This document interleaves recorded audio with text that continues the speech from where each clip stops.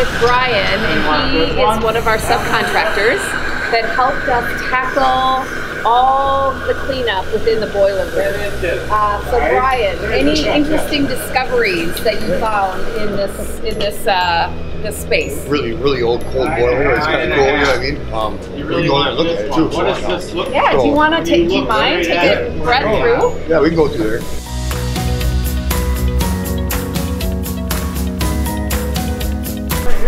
So Brian, do you work on a lot of projects like this where you come into old boiler rooms and have to do cleanup? Yep. This is one of the dirtier ones though, but I mean, they had just shoved everything right inside the door and then, you know what I mean, we had unburied everything, so. Unfortunately, what happens with a lot of these boilers and in a lot of these big buildings is it becomes a complete dumping ground for debris and old trash, and then they seal up the space and never use it again.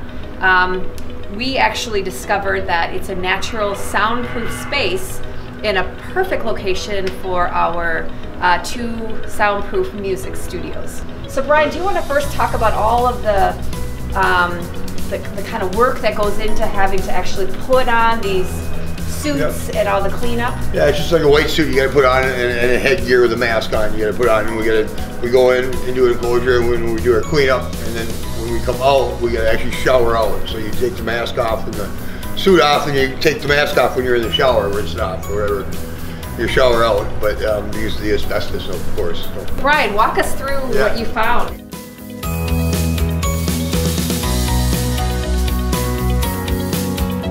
You gotta be careful walking out here. That there is the old coal boiler that used to heat the building.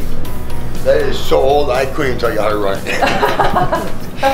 And what was this big bin thing? I think, from my understanding, that's where the coal went down. That crumbled it and then threw it into the boiler, which would then it burned or ignited in there, which would heated the steam. You know, created the steam in the pipes, which heats the building. Behind Brett here, we believe must have been the old coal chute or something like that. Coal chute. Yeah, because there's still a pile of coal there. Many projects that you've been on with these old boilers, but you said, one of the most fun, right? Yeah, right. Yep. All the fun discoveries. And Brian had a team of what, 3-4 people that kind of 4 guys with me. 4 guys that kind of helped clean this place up. Over 100 barrels came out of here. 100 barrels of debris and garbage, whatever they threw in here. Nice big dumping ground. So, like I said, future space will be our music studios. So thank you, Brian, for the tour, and we appreciate all the work that you've done to bring this place to life. No problem.